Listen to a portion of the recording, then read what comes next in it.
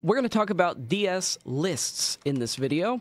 DS stands for data structure, which is something you're going to inevitably run into needing to have in pretty much all your games. And there's different kinds of data structures that we're going to talk about in other videos. So we're going to create something called my inventory, and we're going to say equals to DS list create. To add data to the list, you simply say DS list add, and then of course you want the list you want to add data to, and then you want to actually give it the value. So we're going to say sword. Since we're adding to the list, it's going to go in order. Okay, so the list is created, and we have data stored into it, but now how do we access that data? Well, we're going to go to our draw event, and we're going to use something that we learned a few videos back. The link for this one is in the description. We're going to use a for loop to write out everything that is in our DS list. So we're going to say for I equals 0. Actually, you should probably say var I equals 0. Semicolon, if I is less than, look at this now, DS list size, in parentheses say my inventory, semicolon, I plus plus, which that of course adds +1 to I, which starts at 0. In a DS list, it's always going to start from 0 onward. So we are used to thinking 1, 2, 3, 4, 5. In programming language, it would be 0, 1, 2, 3, 4. So this is going to, what we're going to do is access the first piece of data on the list, loop through all of it, depending on however big the list is. So we're going to say draw text, and within all of that, we're going to say wherever we want to put it, which is going to probably be 50, yeah, 50, and then we're going to say DS list find. We're going to say value. We're going to say my inventory, and then comma, and we're going to say I. Okay, so we're already using a few functions for DS list. Of course, this gives you the size of the list. This is how you actually find a data within the list. And this is how you can find data according to the position. So, for example, to go back to the create event, if we wanted to access sword, well, we already know it's the second thing inputted. So instead of I, of course, because that variable's not created here, we would say 1. If we wanted sword, we would say 0. 0, 1, 2, 3. If we wanted shield, we'd say 3. Okay. So, for example, if I said show message, and I wrapped it here, and I wanted to see helmet, I would say 0, 1, 2, I would say 2 right here. When I run the game, helmet, okay, and of course, it's not drawing everything out up here, because I have something else going on here that I'll show you how to do high scores in a moment, but let's fix that error on that jumbled up text. Let's say 50 plus, I'm going to put parentheses, we're going to say 20 times I. Okay, there it is. Sword, apple, helmet, and shield. Just like we added in our create event. I'm going to delete this show message because we don't need it. Okay, now another thing, what if, like, you know he has a helmet, but you don't know what position it's in? How can we get that information? Well, let me show you that. So we're not going to use this guy, but we can use DS list find index. And we're going to say my inventory. And so we want to access helmet, so we'll just put in there helmet. This will return, because of course this is 0, this will return the number 2, so then we know where it is on the list. So we're going to wrap this in show message, and this will return the value of 2, which is its position on the list. We do that, number 2.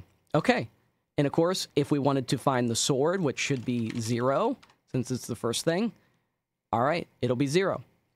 Another thing that we can do is shuffle our list. So we can say DS list shuffle, and we can say my inventory. Now, this will shuffle everything. So it's added in this order, but it's going to randomize it to where they're going to be in a different order every single time. So now I'm not going to know where sword is at, but let's say I want to find it. It's no longer going to be at 0. So let's run the game, and it's going to show me a different number.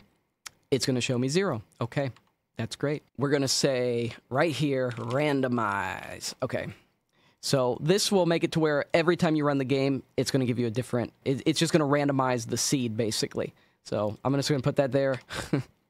Okay, so now it's number 1. And now every time we run the game, it's going to be a different number, just about.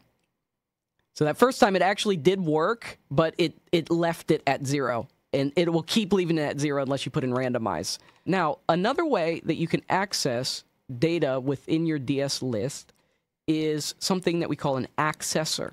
Let's say we wanted Apple, right? We would put that. Well, you could use an accessor. So you would say my inventory, and now do these square brackets, and then you do one of these things, which is like above your enter key. I don't even know what you call it, but you have to click shift. I don't even know what you call that, but it does work. And then you just type in 1. You know, I normally put a space, but you don't have to. This will return the same thing as this. If I wanted it to return shield, I would just put 3. Does the same exact thing. So if we did show message, this will return shield. Run the game, shield.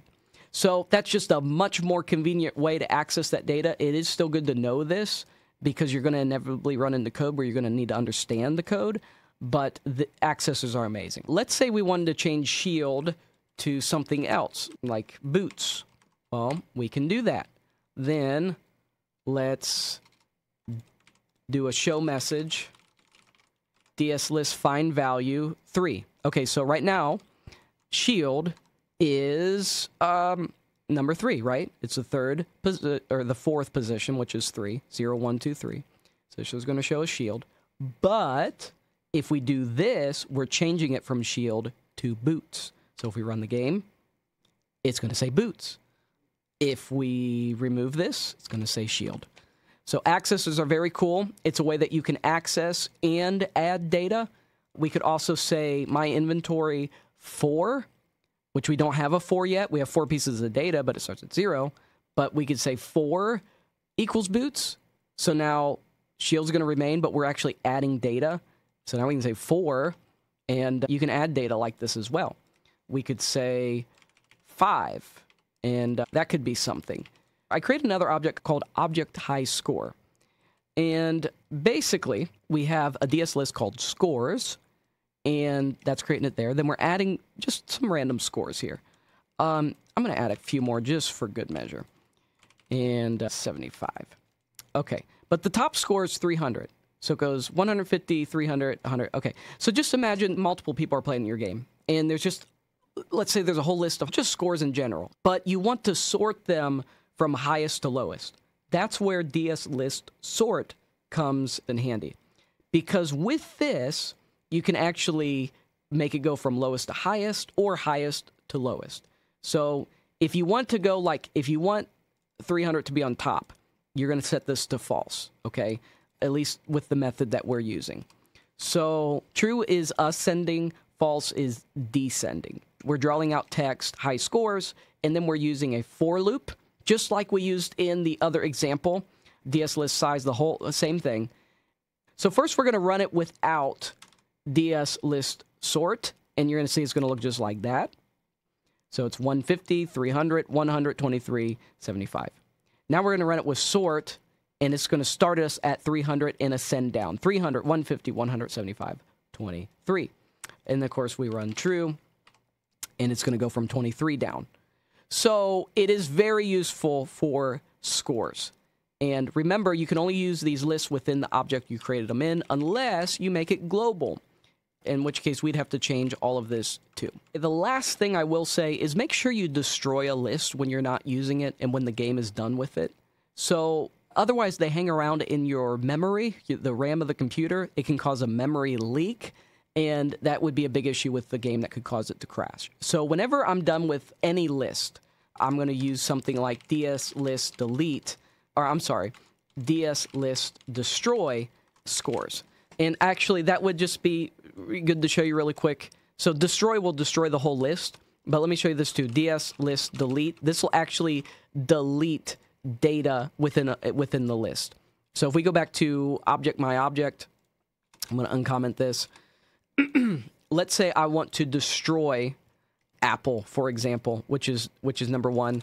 We would just say favorite POS equals, which POS means position, DS list, find, index, and we're going to say my inventory, then we're going to say Apple. So we do this to get the position, because we're going to need that, and we're going to say DS list delete, my inventory, and then we're going to say POS, and that'll delete Apple.